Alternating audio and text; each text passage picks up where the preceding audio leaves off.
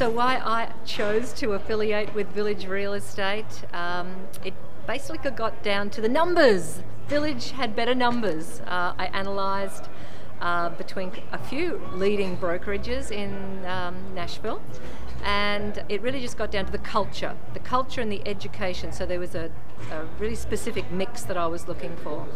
I just wanted to know that there was going to be some really great value added to me as a brand new broker. I didn't want to come to a company and just get left stranded without any direction or any support. I love the camaraderie, I love the leadership, I love the vision, I love the logos.